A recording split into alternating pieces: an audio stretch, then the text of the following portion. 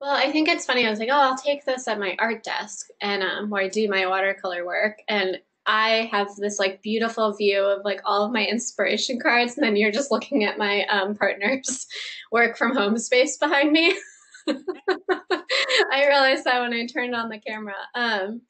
But yeah, so I have this room that used to be actually that historic, like outside of the house. It used to be like a sleeper porch, is what they called him. And we actually have like an indoor window. It's a cool space and it gets a lot of natural light, which is why basically when we bought this house, I was like, this is my room.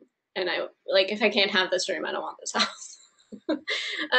Because it's really light filled and wonderful to sit in. This is probably the most successful space because it's like dedicated, and I have like a really nice drafting table we found on Craigslist. That's awesome and adjustable. And yeah, and I'm able to have like cabinet space and like an inspiration wall. So it's nice. And then I have a closet not far that kind of houses my larger things. We used to live in a one bedroom apartment, so I would use the kitchen countertop slash our dining table. It was many things. And that's actually why I at first started to get into watercolor because it was a lot smaller and like easier to clean up. In watercolor, the best white that you have is the white of the paper, but if you like forget to leave the white of the paper or mess it up somehow, having this white gel pen, which I never thought I would buy past the age of 13 again, and actually use them. Like if you just need like the dot of the in an eye of like a dog that you're painting, it's the best. I have this little ghost guy that I really enjoy.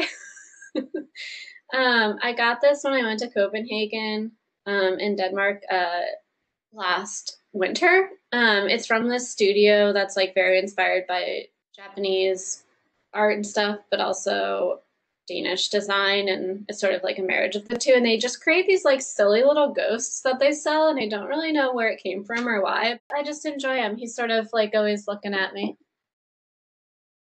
So I personally enjoy your landscapes, your desert landscapes that you've done in the past year, but also your European cityscapes. I distinctly remember an Italian night scene where you were looking up at your Airbnb and it was like warm orange, Oh blue, yeah. orange, and then Yeah. blue, dark blue sky. Um, so I just wanted to know more about what your travel kit might look like. I sketch a lot because it's just easy to have like a pencil and a like notebook. Um, I have this little guy, very tiny, and it has little pans in it of watercolor. It's very cute, little tiny set. It has every color that you could possibly need, really. And it even has this adorable tiny paintbrush in it um, for travel. And then it has this little thing that you put water in. So you can just like drip some water out from whatever you're drinking. Um, and so I have traveled with this a couple times. But I do have like this very idealistic dream of like, oh, I could just be on a beach and paint. But then you get there and it's like everything's sandy and like the wind's blowing. Like you can't control the environment that you're like trying to paint in. I think that's a little bit hard. Obviously, like painting from life is always ideal.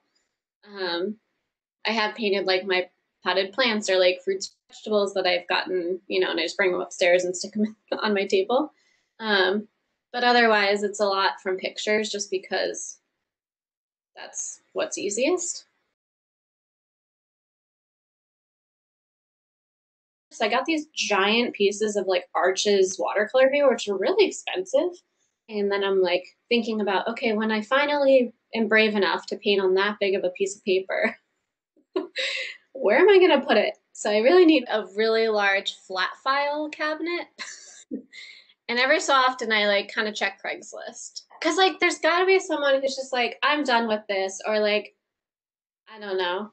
Space wise, I would want maybe more surrounding windows so it was like kind of full ambient light, and then I could like close them for directed light and sort of setups and that sort of thing. So I'd probably have like a dream studio and like a giant turret with like surrounding windows and a large flat file or 10. Right, right.